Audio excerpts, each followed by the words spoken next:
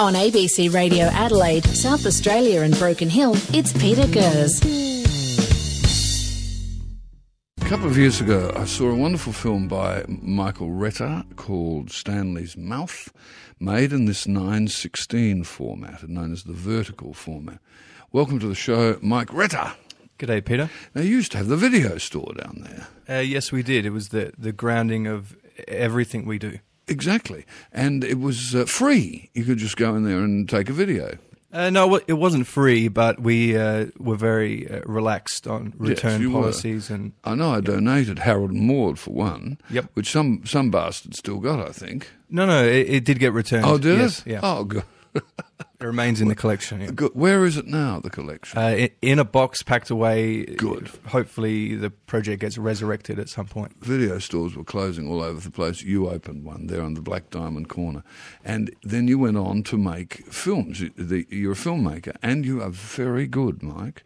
I enjoyed Stanley's Mouth, and I liked this Youth on the March very much. It's about a kid played by Ben Ryan. Hi, Ben. Hey, nice to be on. What's his name? Gil. Gil, that's right. And he lives with his mother, and he smokes a lot of dope. And he has his mates, and they're out on the streets with shopping trolleys. There's a bit of anarchy. There's a bit of a kind of he's a kind of bong. He's the bong generation, isn't he? Yeah. How did you find Ben, Mike? Ben used to work in a cafe, a really important cafe in Port Adelaide called Red Lime Shack. And I knew him when he was a little bit younger. And he was always asking questions about films, what films to watch. And he would actually watch them and tell me what he thought. He was obviously a very bright young kid. And then a few years later, he auditioned for the role and, transformed the project. How close is he to you, this Gil? I'd say there are a fair amount of differences, but on the whole, certain scenes were based off things I'd experienced in real life. Mostly just hanging out with mates and just getting up to mischief. There's a scene in the film and it's a very appealing film. Considering there's very little dialogue, I mean, you don't speak until halfway through the film, do you? There's this obstreperous, taciturn adolescent, because you're playing someone younger than you are. You're 19, and yes. The guy would be about 15, I suppose. Yeah, a little bit younger, yeah. And, it's in that really tricky age, isn't it, Mike? And that's what you wanted to you're communicating this non-communication, and you just seem to understand. And this actor, Ben, do you consider yourself an actor, Ben? Well, actually, right now I'm doing an apprenticeship as a chef, but I definitely love acting. When it comes down to it, it's just, you got to pay your rent. Of course you do. But, I mean, you've got something there. He's incredible, isn't it? Isn't he, thank you Mike? very much. Yeah, it's a raw talent, and I think it influenced the direction the film went in a great deal. 90% of directing is casting. Of course. And but were you writing it as you went, or you had a script beforehand? We had a 35-page script. Usually scripts are about 90 pages, 1 minute per page. And it was mostly visual ideas and a sort of a narrative and a structure. But there were scenes that were quite improvised. There's a scene where Ben makes a bong just out of a bottle and I think a texter. And that was simply because we needed one for the film. And I just turned the camera on to film him doing it. There's a lot of dope smoking in it. Are you actually smoking dope in it? No. We used something called Damiana, which... What's that? I hate to spoil the magic, but there was it was all this. Damiana is like a harmless herb you can buy from certain shops, and it's quite horrible to smoke. And I thank all the actors for smoking it take after take. Yeah. Yes, because you couldn't be off your face. No. And filming just scenes that you just inhabit this guy's character. I believed in you absolutely, Ben, and that is. It's that suspension of belief when we watch something. We want that we believe you are it. When you're licking using your finger to get the peanut paste out of the, and you're just eating a whole jar of peanut paste with the munchies, I suppose. The scene, which I think is the best scene in the movie, where you and your mates, Ben, are sort of, it's hard to say on air what they're doing, but they're sort of mock. They're humping each other. They're humping each other. Exactly. And I thought, this is Kubrick. It was like Kubrick. The use of music throughout is very Kubrick-esque, and the soundscape, fantastic. But later on you reference Kubrick. You've got him and his mother sitting there watching Clockwork Orange, haven't you? Which was exactly right.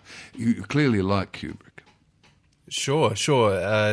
Just one of those touchstones film. I think 2001 is kind of like the archetypal experimental film, and almost every experimental film kind of has a period of ambiguity, strong sound effects, and It's these kids, and you were playing one of them, I presume. Are you from the Port, Ben? I'm from all around really, but I lived in the Port for a few years.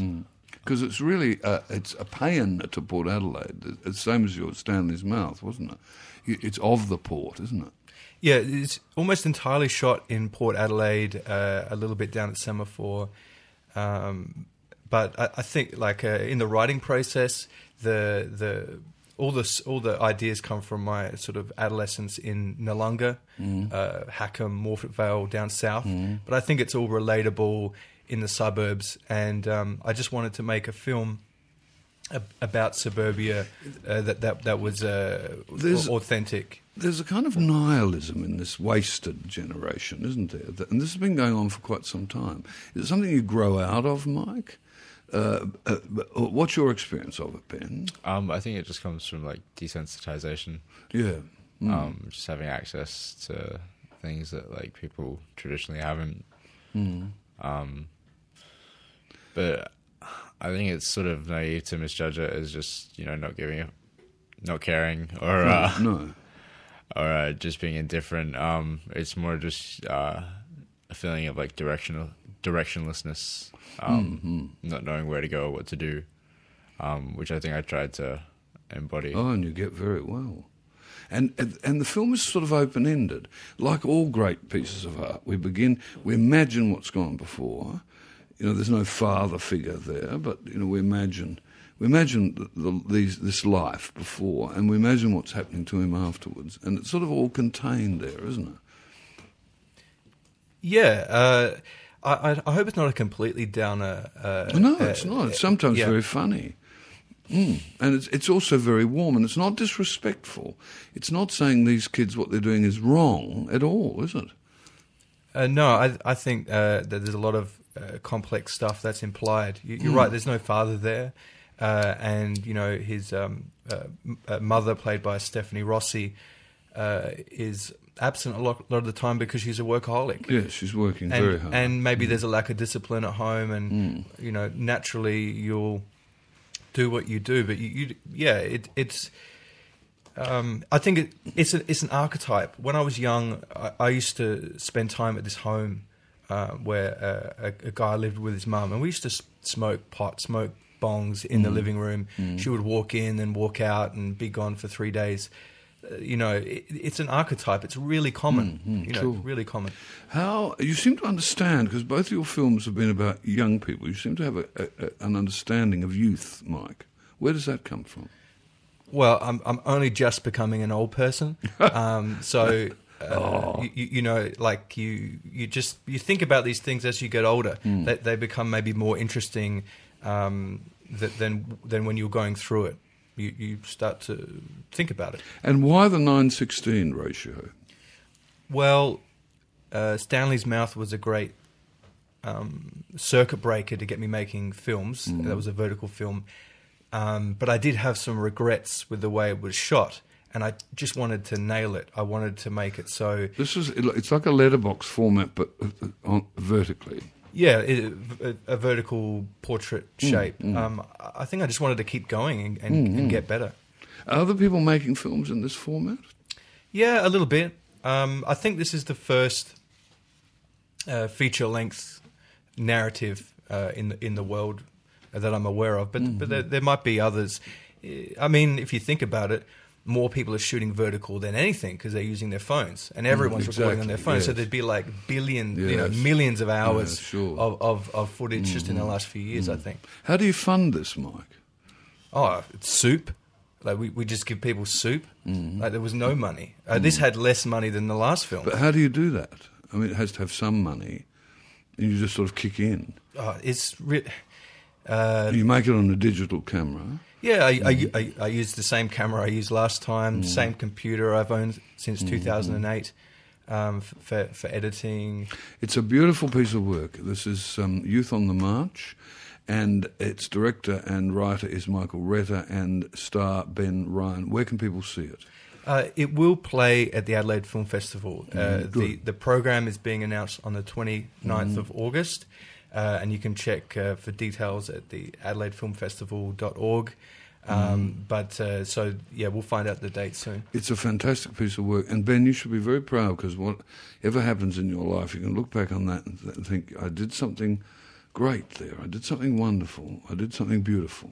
Oh, well, thank you very much. Good luck to you. Ben Ryan and Michael Retta. Look out for Youth on the March. ABC Radio Adelaide on 891 AM, digital radio and the ABC Radio app.